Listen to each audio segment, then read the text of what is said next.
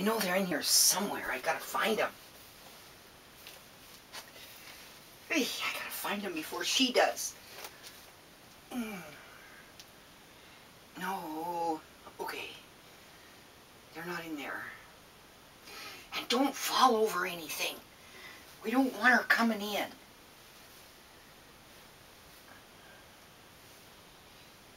Ow.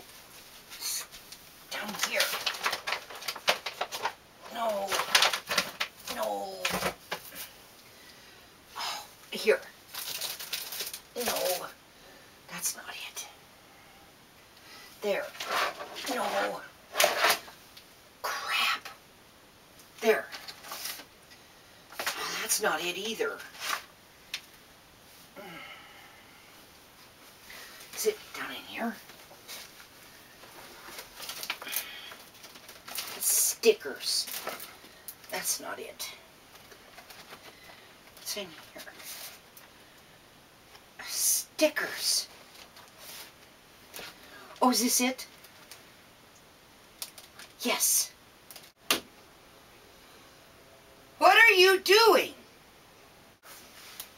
Ah! What are you doing?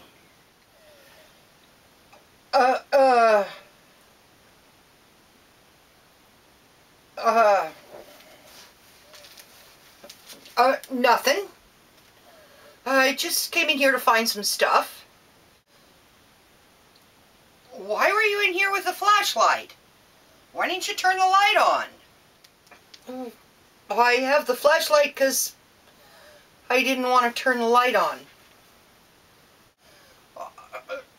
That sounds mighty suspicious to me. And why do you have that bone folder in your hair? Well, it's in there to hold my hair up. It was hot today. Come on. You and I need to have a talk. Okay, all right, I'm coming. I saw that. Hello, everyone. Leslie here. I have some secrets that I think I need to share with you. This video is directed at the brand new paper crafters. If you do cards, watercoloring, art journals, scrapbooks, whatever is covered under paper crafting, if you're brand new to it, you'll get really excited about doing a project. You'll see someone on YouTube or wherever that has a lot of experience and they know how to work their tools and implements, and they make absolutely beautiful items.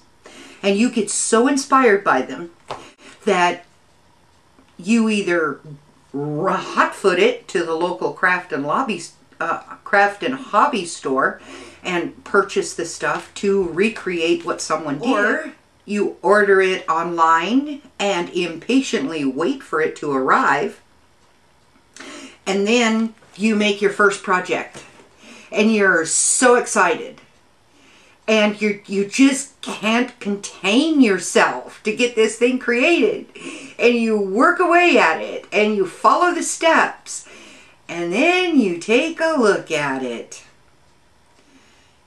and then you wish you hadn't done it.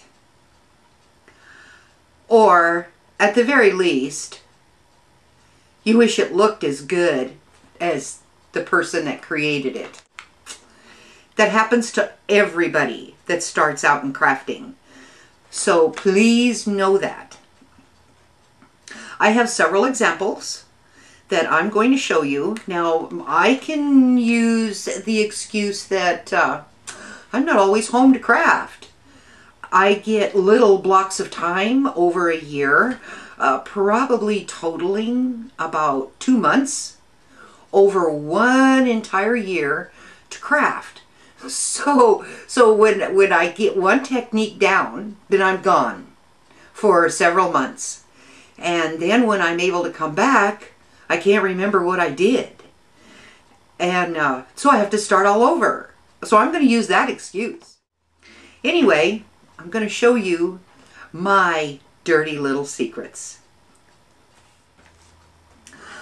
I had been to Club Scrap on their website and watched their videos on their assembly line scrapbooking, which is a trademark term. And I got so excited seeing how they cut the papers and laid them together and made these gorgeous layouts. Well, I didn't pay any attention to the kind of paper that was required, like a cardstock base. So I just printed off some of their PDFs on how to cut the papers and how to lay them out. And, oh, I just started going through the papers that I had. So I have this lovely 2-page layout. And the problem with this is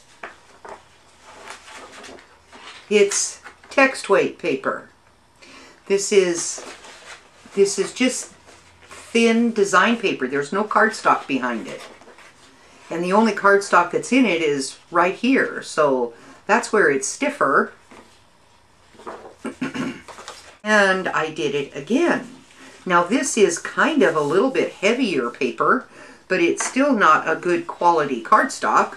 So it still is kind of limp.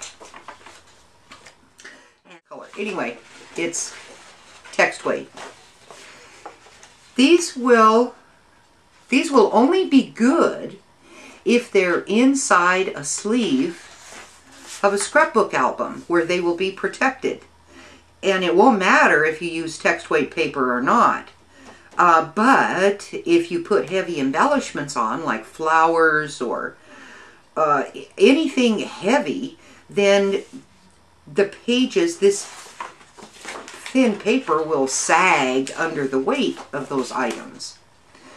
So I was kind of disgusted with myself, and I shoved these away and went back out on the road and castigated myself for days. Oh man, wasted all that money. Bueno. The next thing is flowers. I have a jar full of disasters. And I was, when these flowers first came out, the making of these accordion fold flowers, when they first came out, I was so excited to try it. Well, they turned out pretty bad.